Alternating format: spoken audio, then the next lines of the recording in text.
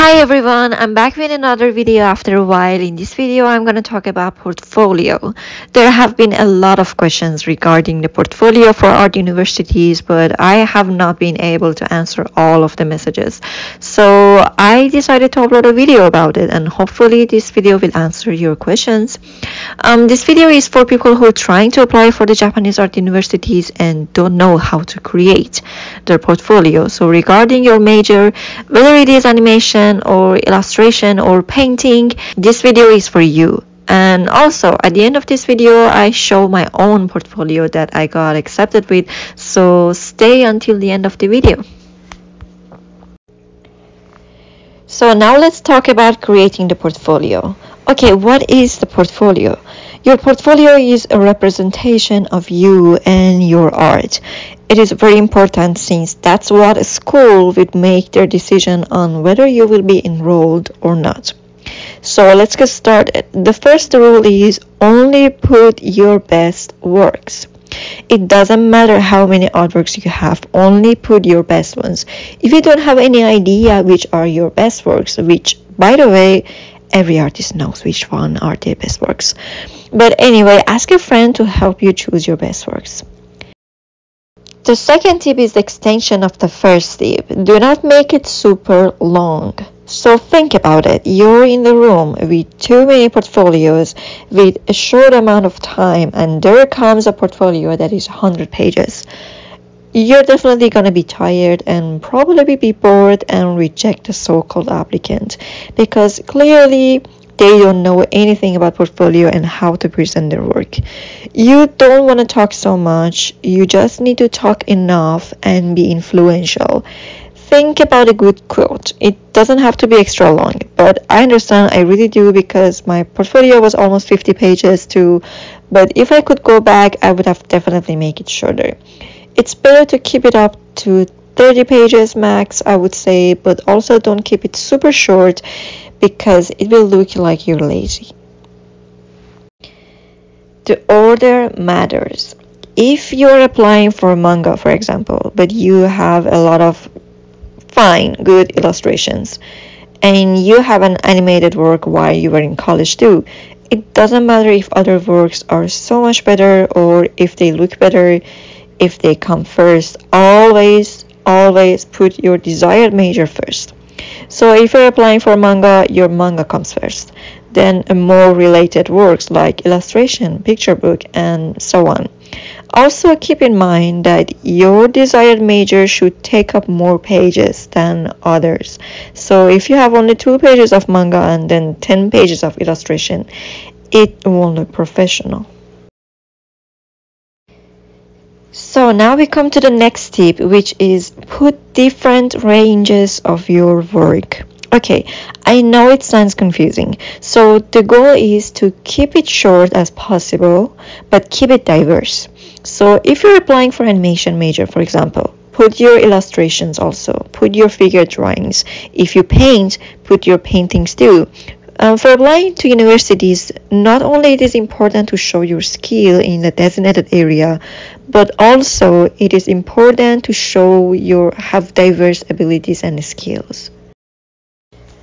So next tip is have both online and offline portfolio. So for Japanese universities, you must have a paper like hardbook portfolio. Japan and Japanese universities, they are not functioning at high tech really. They're still very old-fashioned. It was only after COVID and the pandemic that they started doing things more online. I remember one of the universities sent me the letter of the rejection by post mail. The letter of the rejection. So now most of the universities accept files through emails or links, but most of them don't accept if you only have a website. But if you have a printable portfolio and website, that's a bonus point. Regarding the size of the portfolio, I would say if you want to make it fancy, you can go for anything other than A4. But as I said, some of the universities are still print the online files instead of viewing it on a screen, and most of the times they will print it on A4 size on a normal paper. I think it's already changed. Like most of the universities, they view the portfolios on the screen. But in my opinion, even if they don't view it on the screen and they print it on a normal A4 size, it's not a big deal. Do what works for you, but if you want to keep it simple, you can stick to A4 or A3. Next tip is share the process of some of your works. It is always very attracting when you share 0 to 100 of the process of a work. Just don't overdo it. You can also put some photos or videos of the behind the scenes or your desk or tools like brushes. Trust me, it always works. And the last tip is put the links to your social medias on the portfolio. Instagram, Behance are good places to show your work. For animation, Vimeo or YouTube is a good place. At the time I applied, TikTok wasn't a thing, but if you're sharing your works, especially if you have a large followers, it's also a good point to add it on your portfolio. But if you are more of an influencer, I'm not sure. They might not take you seriously. I really have no idea. I mean, Japan is a little different than Western countries, but if you're sharing your artworks and using it more as a portfolio, I think it's a good thing to put it on your portfolio.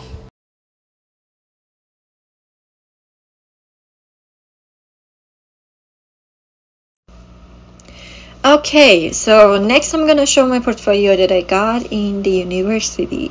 First of all, this is not a portfolio I'm proud of. It was very rushed. I only had a month to finish it and my laptop just broke. I lost a file. It was a lot of mess, so I had a very short time to build a new one from the scratch.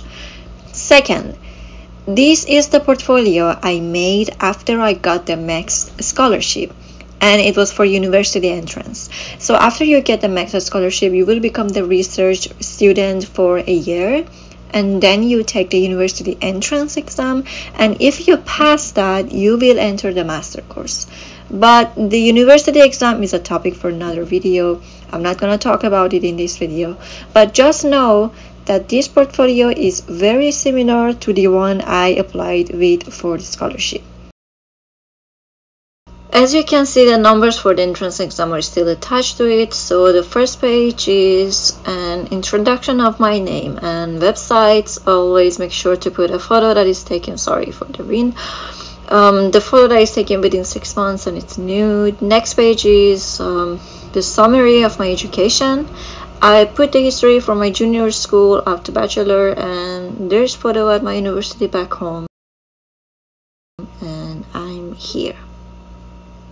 Next page is a short introduction about me. I'm talking about my childhood and that I was born in Japan and how anime and manga affected my childhood, and it was the reason animation became my passion. Here's a photo of me back then when I was painting. I was always painting. So if there's anything about your background that makes it interesting, that it is recommended to put it. Your hometown that you grew up, the work or artist that inspired you. I mean, if they're Japanese, that's even better. And then it's my skills. Side note, if I would do my portfolio again, I would shorten the introduction parts and probably summarize all these pages in one. Like 3 pages is honestly too much. So from here, my actual portfolio starts. As you see, first is animation and is my graduation program. So it's also better to put the works in order of new to old. This was a series of college artworks with a short animated in paper cutout. You can find these works on my Instagram and also on this channel. I'm going to update it from now on.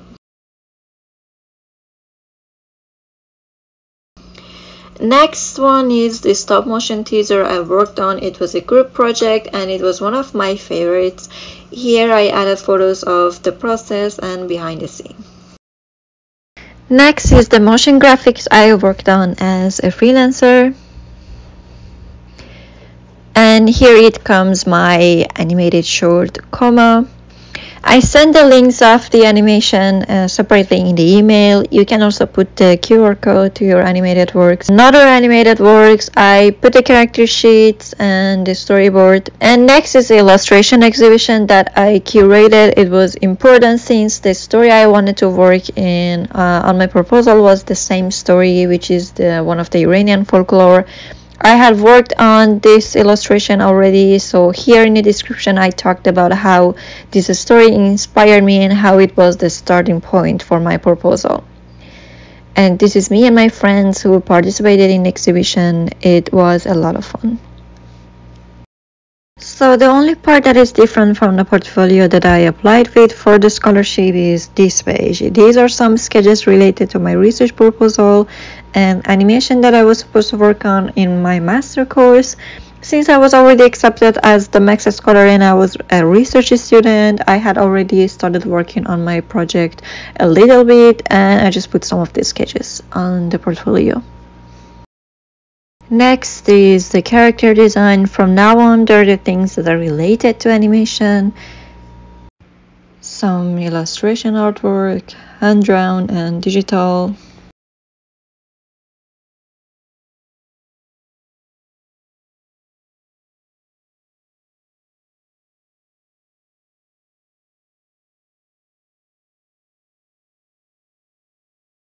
These are the series of portraits I worked on during the shutdown of the COVID because I was so bored. You see the Rosa Parks, Madame Teresa, and Virginia Woolf. Here is an example of sharing the process of the work. As you can see, I put the sketches up to the levels, I added color and textures and shadow.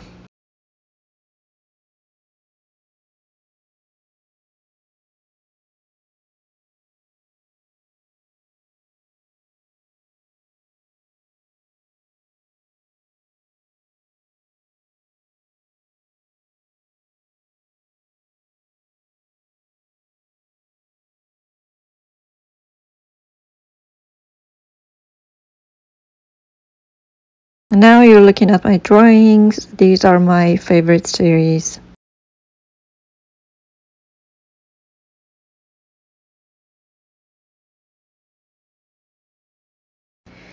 So from now on, there are the assignments or the projects I worked on while I was at the university. So my major was graphic design. I had some animation courses, but honestly, they were nothing. All of the animated works I put on my portfolio are either my personal projects or the projects I worked on as a freelancer. If you're anything like me and your major is different from the one you're applying, it's good to put some of the artworks too.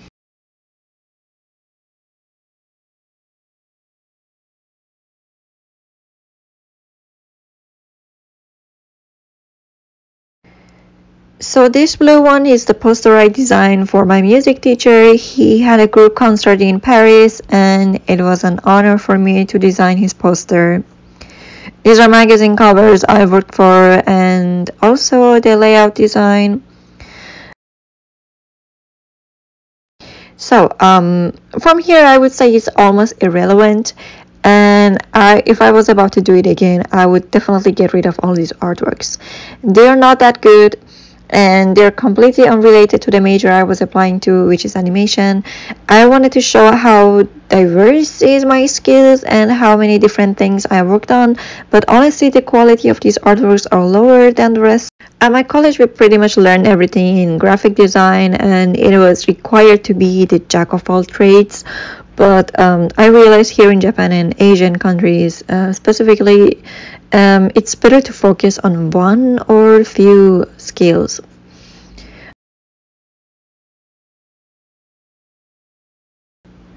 So the last but not the least is the awards and honors you have. You can mention them. Thank you so much for listening and watching my videos so far. Please don't forget to subscribe and comment and share my videos so I can keep creating more videos to help you guys. Thank you.